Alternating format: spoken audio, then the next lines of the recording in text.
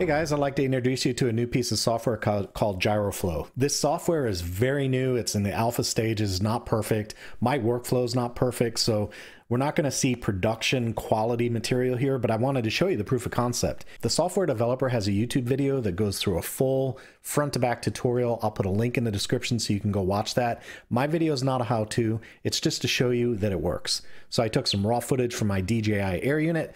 I ran through the process outlined by Elvin Chen, who's the author of the software, and I got a result. I got some stabilized footage from my DJI Air Unit. So I'd like to walk you through that just a little bit and let you see how it works.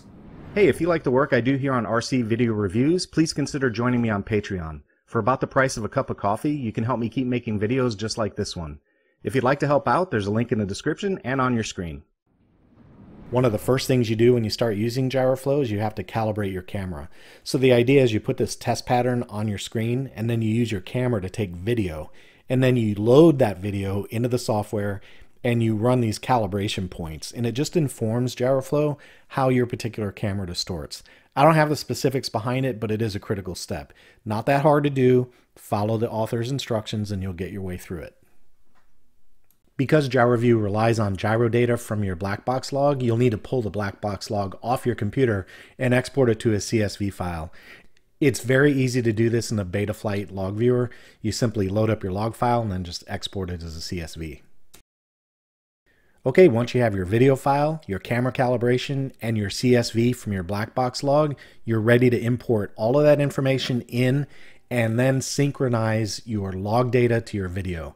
Again, there's a very detailed process on how to do this. It's way outside the scope of my video to try and explain that, but you do have to create synchronization for the start of the video and the start of your log file, along with the end of your video and the end of the log file. The process is actually very simple. You just follow it step by step.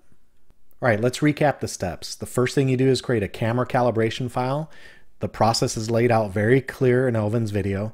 After you've done that, you'll extract your black box log from your flight computer and then convert it to a CSV. Very simple to do that as well. Finally, you're going to import your calibration from your camera, your black box CSV, and your video file into the tool. And then you synchronize. You line up the start of the black box log and the start of your video. And that's it. After that, you export. Once you've done the camera calibration, you don't have to do it again for that camera. So going forward, the only thing you need to do is extract your log, and then import those 3 files into the tool and export. Next up, I'm going to show you a little bit of the original and then the original and the modified files side by side with the gyro corrections still in frame. And then I'll show you just the gyro corrected footage where you can actually see the gyro corrections taking place.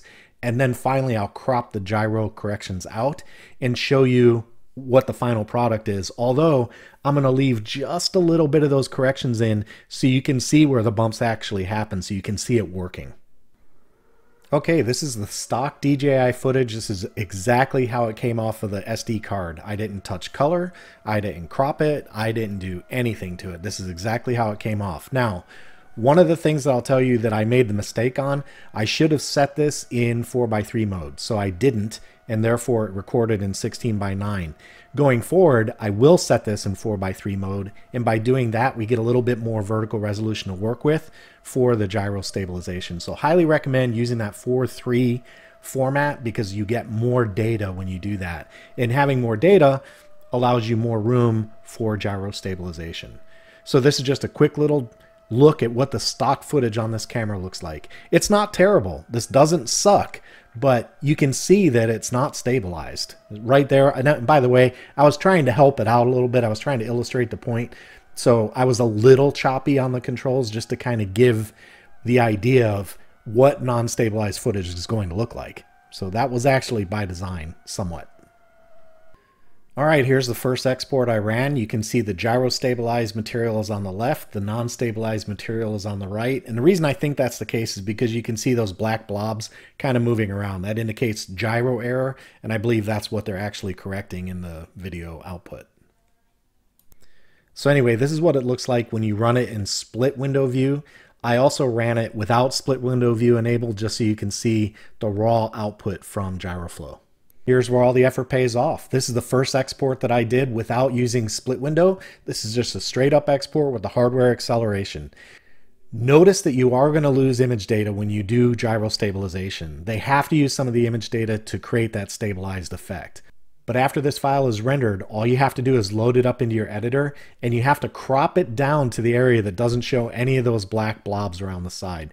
Now on my first crop, I got it most of the way there, but while I flew around, I still saw some of those blobs come in, and I decided rather than crop it any further, I wanted to leave those blobs alone so you guys could see that the gyro stabilization was actually working. Okay, in this segment, you can see the Gyroflow stabilized material on the bottom. It has been cropped. You will see a black blob appear from time to time momentarily. Keep an eye out for that. But I have the original unstabilized footage on the top view. The reason I did it this way is because I wanted you guys to get an idea of how much material you lost when you do stabilization. Also keep an eye on the screen and you'll see these black blobs enter from the sides and the top, especially when I do more aggressive maneuvers. I believe that's the gyro error being shown. In production footage, you'll want to crop it far enough where you don't see those black blobs, so you will lose a little bit more data than what I show here.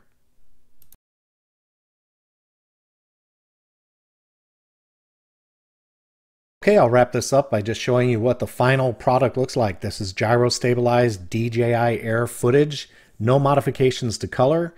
It's cropped just enough to fit the entire scene and get rid of those black gyro error blobs. I'm not sure exactly what those things are called, but it's kind of what I think they are.